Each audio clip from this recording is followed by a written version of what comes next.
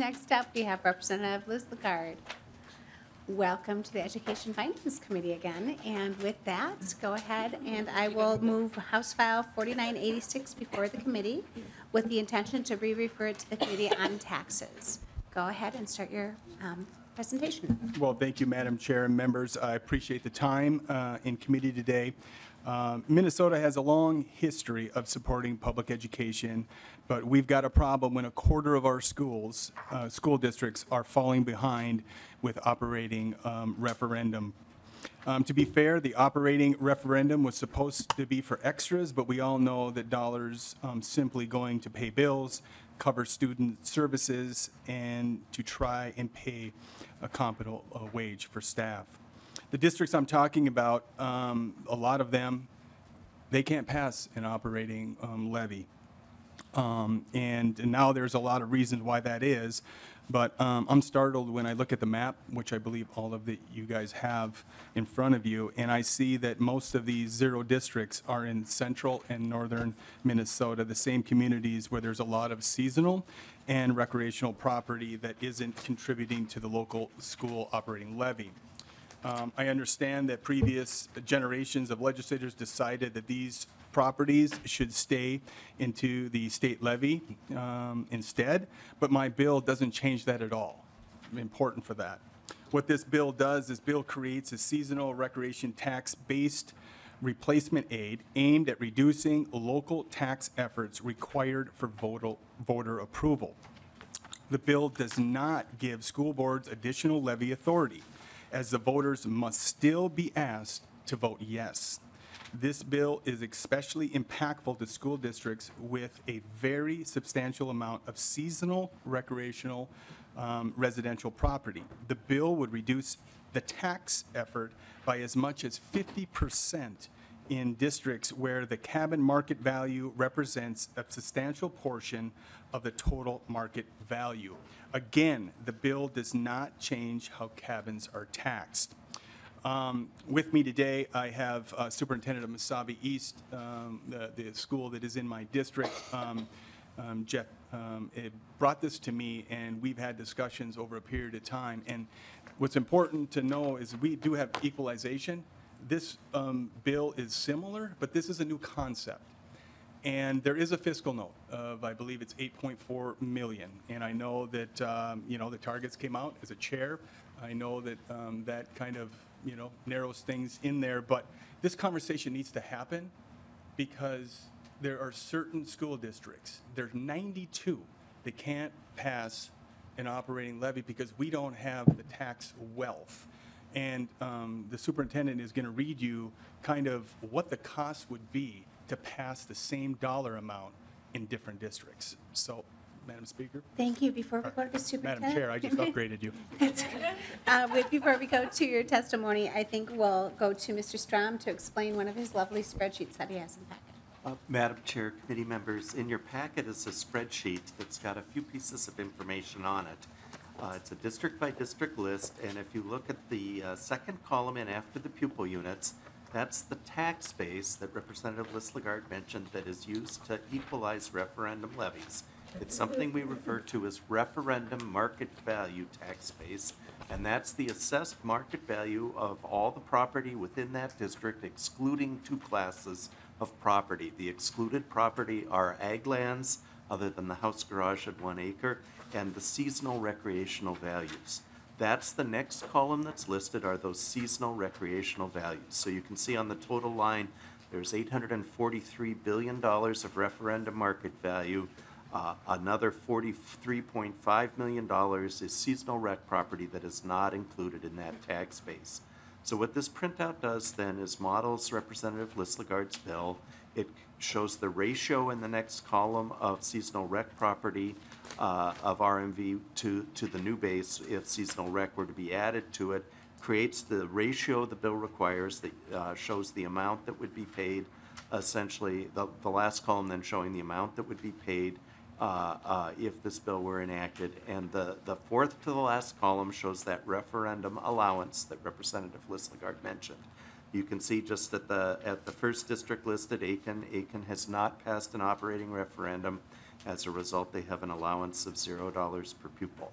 So on the printout, even though they're at 45% of potential levy reduction because they have 0 as a referendum allowance and 0 referendum levy, they're showing a 0 impact. So the cost that's shown on this printout in the second to last column, $8.35 million, is the cost of this additional tax-based replacement aid, presuming no behavioral changes. If a district were to pass a referendum, you can use that last column to see the amount of the referendum levy that would be picked up by the new tax-based replacement aid. So once again, the printout's static and shows the impact on those districts that currently have a referendum and does not presume a behavioral shift. Thank you, Mr. Strom. And with that, members, folks have driven a long ways to get down here, so I want to give them a chance to testify. We may be going a few minutes over committee time today. We've got permission to do that. And this is the one bill we are moving out, so please stick around. With that, Superintendent, please state your name for the record. Proceed. Thank you. I'm Dr. Jeff Burgess. I'm the superintendent of Mesabi East Public School District. Thank you, Chair, and also the committee for hearing testimony. Couple things about our district. You have the MREA map in front of you with a large disparity in districts that can pass operating referendums. There's also a large disparity in the resources that we can offer our students.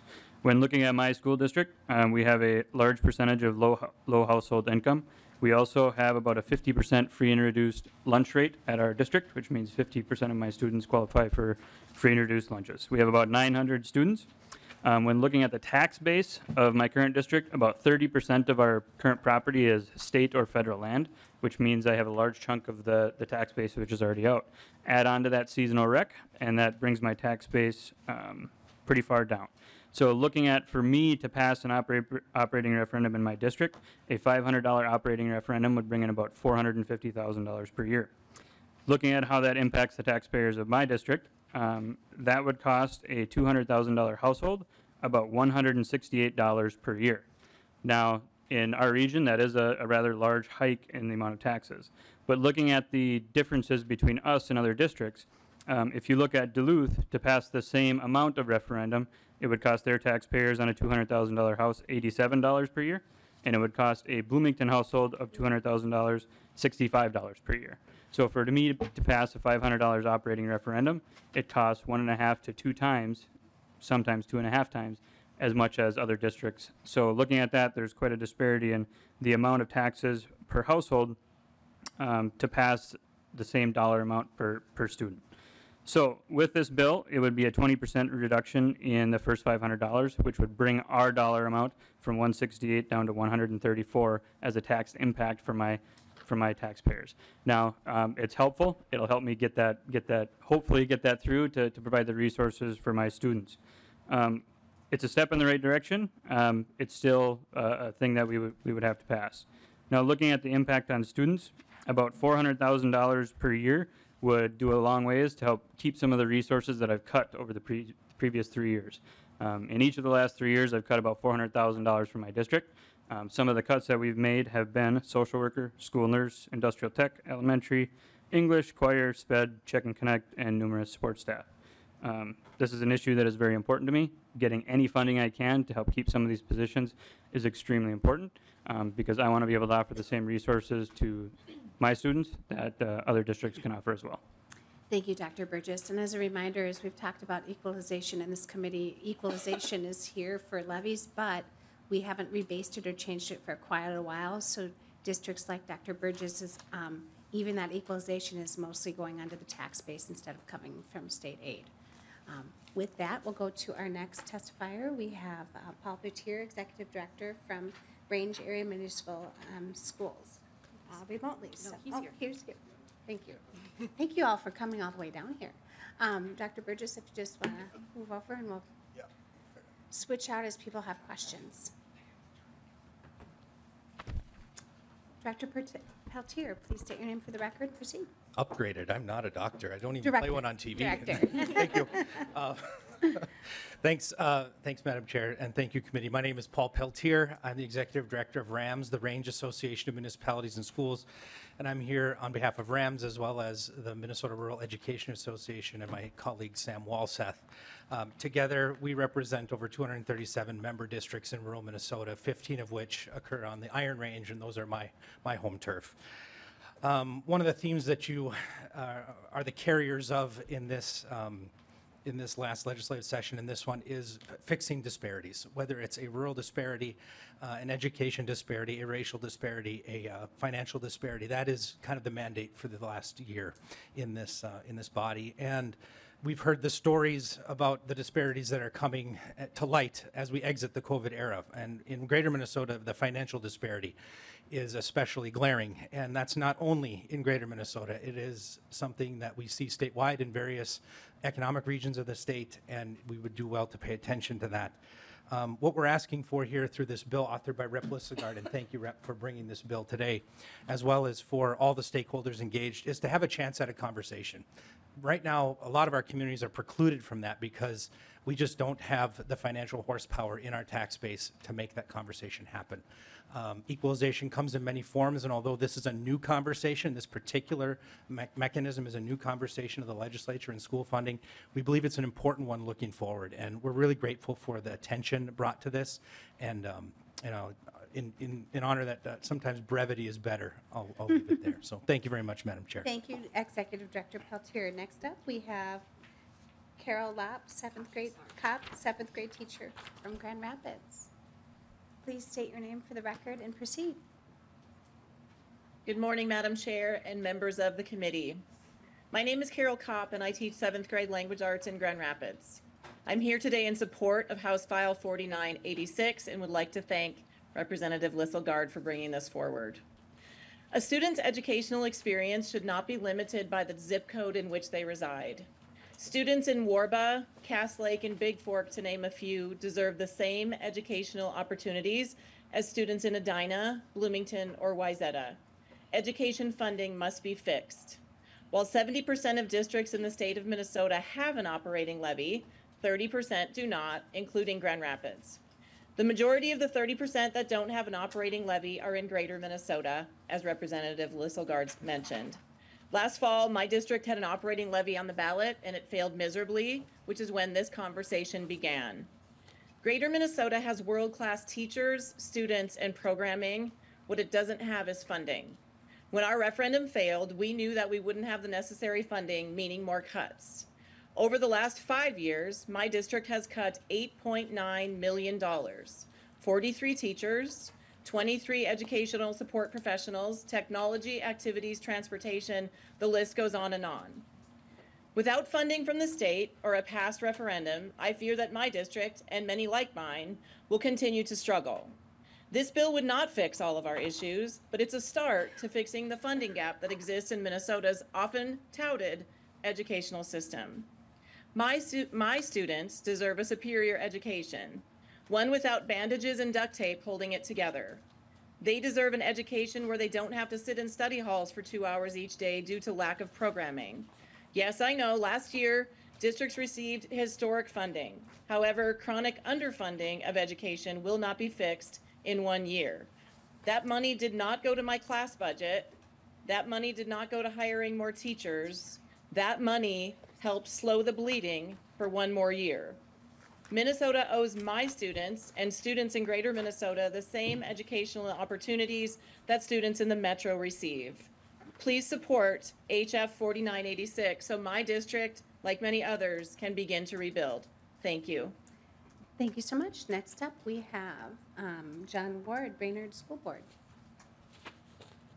Also on remote, please state your name for the record and proceed.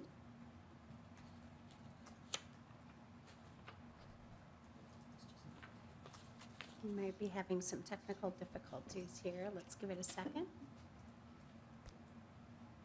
Madam Chair, can you hear me now? Yes, we can. Okay, thank you, Madam Chair. Committee members, my name is John Ward. I'm a former state representative and also a former educator and coach of 34 years and a current school board member in Brainerd. I want to talk about the 6 districts in our area: Brainerd, Aiken, Pine River, Pequot Lakes, Pillager, and Crosby Ironton, who are all talking about making substantial cuts due to the lack of funding. And we appreciate the funding that we received last year, as Ms. Kopp said. But the fact of the matter is, as she said, we can't create the funding that is needed in just 1 year. So I want to give you folks and I want to thank Madam Chair and the committee members, also Representative Lesligard for listening to this bill and considering it. It is very, very much needed in greater Minnesota, as has been indicated with the 92 school districts that don't have operating levies, but most of them have high percent of seasonal rec property within them. So the cuts that our area is talking about looking at, eliminating classes, cutting curricular, extra and co-curricular, cutting teachers, increasing class sizes, cutting support staff, and that's really important, cutting support staff, especially teaching assistants, when we are looking at the READ Act, which is very, very critical in the state. You all know that.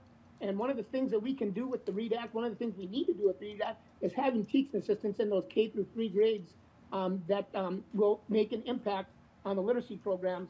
And so cutting support staff is really critical for educational journeys. We are going to look at schools are looking at cutting transportation routes and cutting transportation in general, cutting mental health services, guidance services, nursing services, cutting special programs that keep our students in our schools, like alternative education, career pathways, and other unique programs that we try to offer in order to increase our student population with a chronic and nationwide decreasing student population happening. We also want to make sure that we have classes offered that our business partners tell us are critical and important for them to have the employees that they need. Also is considering a redesign or a reassignment of early childhood programs, which are the programs that have the building blocks for future success of our children in their educational journey. There's districts that are looking at eliminating community ed directors, cutting coaching positions, combining junior and senior high activity travel, eliminating overnight travel, reducing co and extracurricular seasons. I mean, that's just a few of the cuts that are being talked about in our area and our districts, and that will be impactful for our students, our staff, our families, and our communities. And the last thing that I want to just point out that hasn't been talked about yet, while last year the legislature approved those that have operating levies are now going to be able to renew them without having to go back to the voters. That is wonderful. That is a piece that's been long time needed, and we applaud the legislature for doing that. However, those of us in the state of Minnesota that do not have operating levies, we are going to create a larger financial disparity with those districts that do have operating levies and those that don't. So again, this bill is critical for those of us in the state of Minnesota that don't have operating levies, the 92 of us, and have a high percent of seasonal recreational property. We ask for your support for House File 4986. Thank you for allowing us to testify and tell you the importance of that. Thank you, former Representative Ward and School Board member. With that, members will bring the questions to the table.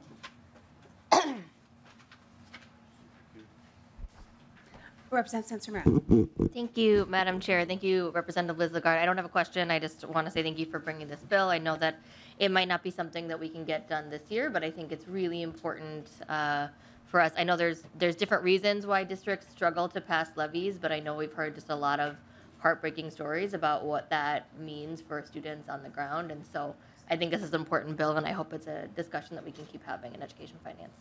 Thank you, Representative Sensormero. Representative Bennett.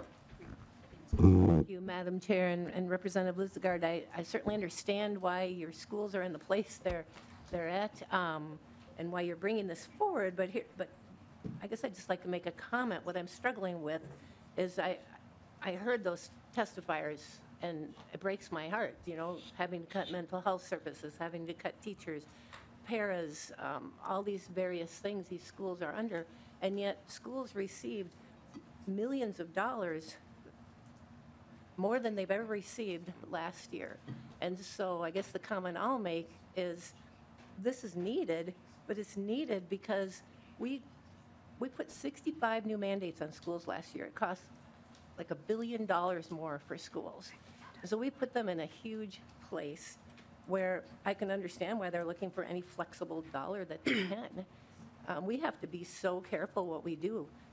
We need to fix what we did last year, and this will help your schools. I want to help them.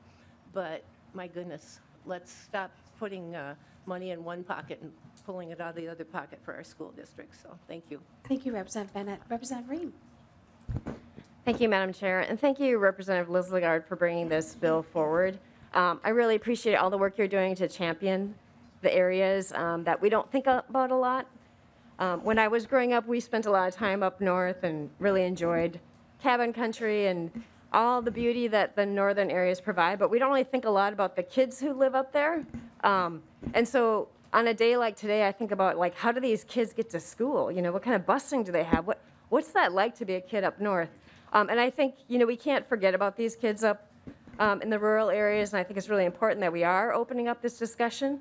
And the other thing I would say is, I think it was the testifier, I think it was Carol Kopp, who talked about how, you know, they'd have to cut this funding, even with all the funding that we did provide last session. You know, we can't make up for all the chronic underfunding in one session. So thank you so much for bringing this forward, and I look forward to seeing some progress being made. Thank you, Representative Ream, and thank you, Representative Lisgard, for bringing this forward and the creative approach. And just a qualifier here, I keep hearing this number 65 being thrown around. That is an old number that started at the beginning of the session. More than happy to give you the list from MSBA myself to show you that it's fewer. So this kind of goes to say the number enough, and it sounds like it's true. But just wanted to correct that because we need to. With that, members, I think I'll give the final word to Representative Lisgard. Well, thank you, Madam Chair and members, and you know, I appreciate the dialogue and I appreciate the comments, but when you think about the 92 schools, it's not like they didn't try to pass an operating levy, right?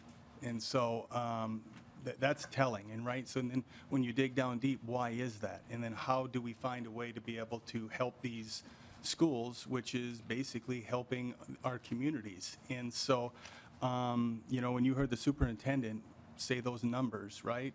160 some to, you know, all the way down to down in the Bloomington, $69.